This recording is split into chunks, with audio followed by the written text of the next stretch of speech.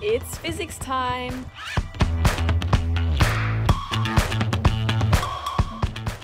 The question we'll be exploring today is light a particle, a wave, or both? The two models used for light are the particle model and the wave model. The wave model was proposed by Christian Huygens. It suggests that light behaves like a wave, such as a water wave or a sound wave. The particle model was proposed by Sir Isaac Newton, and it suggests that light is produced as a stream of particles traveling outward at very high speeds. To produce a diffraction pattern from a single split, the wavelength and the width of the gap don't actually need to be of the same order of magnitude. In fact, diffraction even occurs if the ratio of wavelength over width is as small as 1/100. This is commonly misunderstood. Diffraction almost always happens, it's just a question of how much the diffraction happens, which is dependent on the ratio of wavelength over width. Let's have a look at how this plays out inside. Come on! First location, the hall. Alright, let's see what we have here. We have some light coming through this little gap in the curtain. And what do we have produced? A streak, just a straight line right here. There's no diffraction, it's just a straight line. There's a gap in the curtains here, and if we have a look, this is what is produced. This arrangement of lines. As you can see, there are some dark areas and there are some light areas. All of this coming from that gap.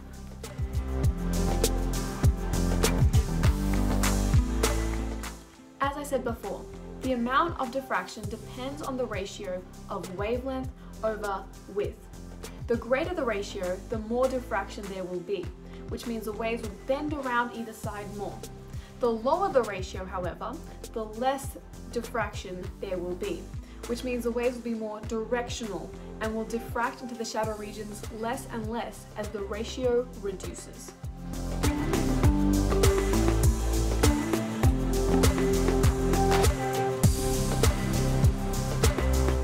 Look over here as well, we can see the same thing present except to a smaller extent.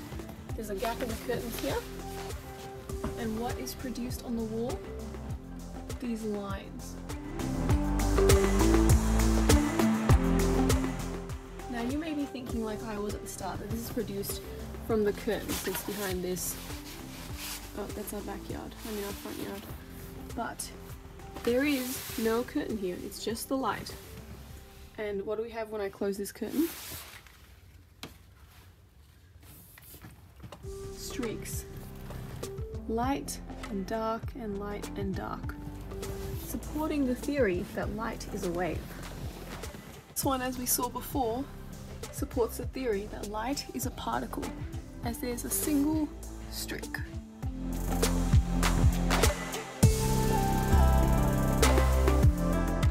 Second location, the bedroom. Here we have another example. Diffraction is the bending of a wave around a barrier or obstacle or through a single slit.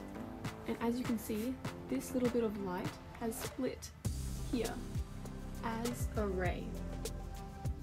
If the wavelength is smaller than the gap width, the wave passes through the gap with some diffraction. Whereas if the wavelength is larger than the gap width, more diffraction occurs. And we can see that diffraction evident in this example.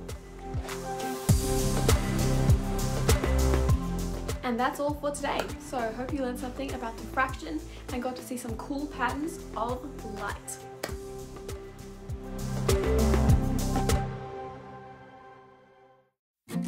The lower the ratio, the less is the diffraction.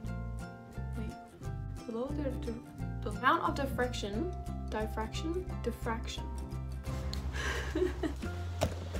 Lol.